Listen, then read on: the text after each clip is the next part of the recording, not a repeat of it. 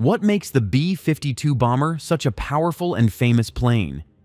This Boeing-built giant has ruled the skies for over 60 years, with the ability to carry huge amounts of bombs and adapt to almost any mission. But how does it all work? From its smart targeting systems to its massive bomb-carrying power, we're breaking down the secrets of this incredible U.S. Air Force bomber. Let's explore what makes the B-52 a true legend of the air. Cockpit and navigation. Inside the cockpit, it still looks like a plane from the 1970s. Behind it is the Weapon System Officer Station, and downstairs leads to the navigation area. Opening the nose reveals the radar, which helps the crew see better and track targets from far away, up to 50 nautical miles. Now, let's look at the plane's frame. The wings are made with strong steel alloy and magnesium to prevent rust. They have parts that store about 7,000 gallons of fuel. Because the wings are so long and flexible, the B-52 needs a long runway to take off and flies almost flat. The wing structure is connected to other parts of the plane, which are made of steel and magnesium. Panels are attached to these parts, making the plane light and aerodynamic. The B-52 features 4 bicycle landing gears, located at both the front and rear of the aircraft. Additionally, it has 2 wingtip outrigger wheels to prevent the wings from crashing. These are some of the largest landing gears ever designed. Interestingly, the left gear folds forward, while the right gear folds backward, allowing both to fit inside the plane. One fascinating feature of the landing gear is its ability to crab walk or move sideways. This function is particularly useful for countering crosswinds during landings in windy conditions. Since we're still near the landing gear, let's open this ventral entry hatch. As you can see, there are small steps allowing the crew to enter the plane. From here, you'll find a small passage sandwiched between 2 huge engine control modules and communication compartments. These are computerized systems that manage and control the engine's performance. Moving forward, we reach the offense or navigation compartment. On the left side, we have the radar navigator, who also serves as the bombardier, utilizing radar to target and direct weapons. The person on the right is also a navigator, though their role is broader, guiding the aircraft for the entire mission. Interestingly, this plane features an ejection seat that operates differently from conventional upward ejection seats. It ejects downward to a safe height for the pilot. Moving up to the second level towards the back of the aircraft, we find 2 additional seats forming the defense station. On the left is the electronic warfare officer, responsible for controlling all defensive equipment, including the previously mentioned ECM. This role is crucial, as the aircraft lacks substantial defensive equipment to evade enemy missiles or fighters. Additionally, the aircraft is equipped with upward-firing ejection seats, as depicted in the animation. The flight deck. Finally, let's explore the flight deck. The co-pilot seat is on the right, while the captain's seat is on the left. Proceeding forward, we encounter 8 throttle levers. Notably, engines 4 and 5 protrude slightly further, as most pilots prefer using these inboard engines for minor throttle adjustments. Alternatively, the levers positioned behind can also be utilized to turn all 8 engines to full throttle. There is also a glass window above, which aids pilots during air-to-air refueling. Like the defense compartment, the pilot and co-pilot also have ejection seats. These panels blow off, allowing the ejection seats to safely jettison away from the aircraft. The engines. Before we delve into flying, let's explore the engine. The Stratofortress boasts approximately 8 engines. They are arranged from engine number 1 to engine number 8 in this order. These engines are paired within pods and suspended by 4 pylons positioned beneath and forward of the wing's leading edge. Now, let's delve into how a low bypass engine functions. The fan rotor draws in ambient air, which undergoes powerful compression in both the low-pressure and high-pressure compressors. Subsequently, the air enters the combustor, where fuel injection occurs.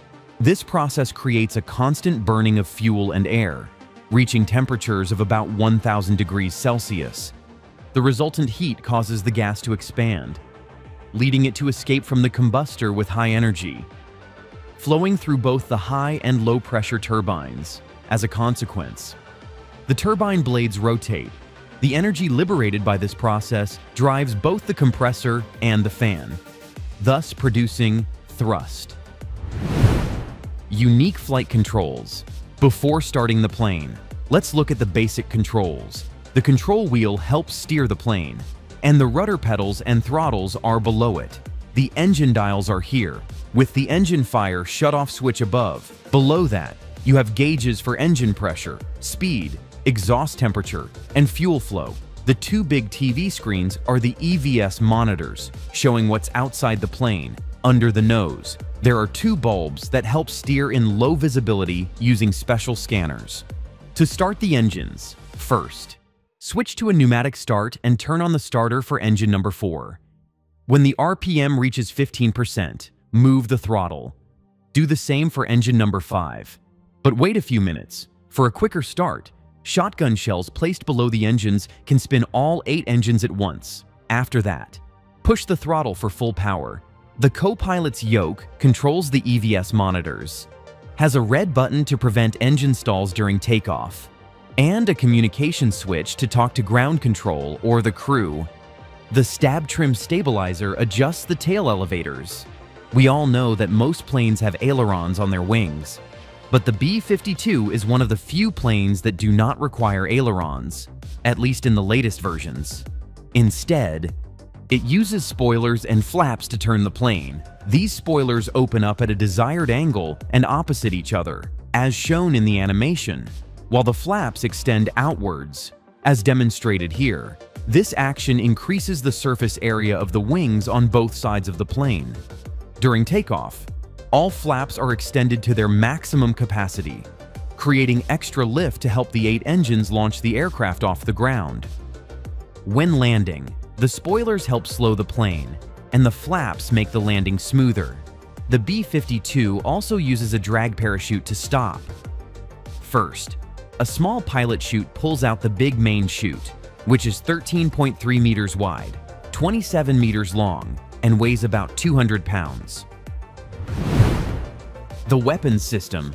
The B-52 Stratofortress is 48 feet tall, 159 feet 4 inches long, and has a wingspan of 185 feet. For comparison, the AC-130 gunship is smaller, the Galaxy cargo plane is taller and wider, and the Soviet Tu-95 bomber costs about $26 million, while the B-52 costs about $94 million. The B-52's external rack can carry up to 9 regular weapons, or 6 paveway laser-guided bombs.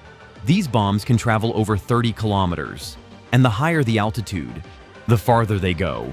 The rack can also hold up to 12 AGM-158 joint air-to-surface standoff missiles, which can travel around 370 kilometers or 230 miles.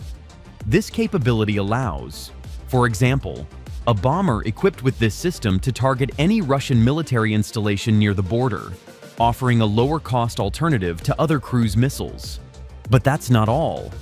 It even features an internal bomb bay door when loading. The door opens fully to provide more room for loading or unloading various weapon systems.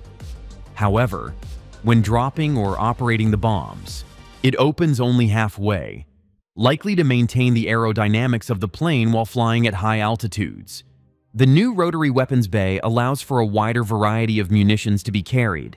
It can be fitted with 8 nuclear-capable air-launched cruise missiles, ALCMs. Additionally, considering the external weapon bays, the system can carry up to 20 ALCMs on both sides of the wings. This missile was specially developed to enhance the effectiveness and survivability of the Boeing B-52 Stratofortress strategic bomber. Here's how it works. The first missile is dropped, and once it is safely away from the plane, it slowly deploys its wings and tail sections to glide toward its target using a jet engine. The new rotary weapon bay can rotate 360 degrees, dropping the second cruise missile, followed by the third and fourth. These innovative tactics of the rotary weapon system enable the plane to carry more missiles than older B-52 models. Not to forget, It can also carry up to 27 conventional bombs in its internal weapons bay. These can include Mark 82 dumb weapons, which can be dropped in succession on a large scale without any guidance system. Let's take a look at how the weapons system officer operates this in a simple process. Remember the laser-guided bombs we talked about earlier? This is the targeting pod that helps aim at moving targets. Inside the weapons system officer's section, he can laser designate the target using this controller located here. This joystick helps turn the targeting pod and guide laser-equipped weapons. When ready, he can flip the switch on the button.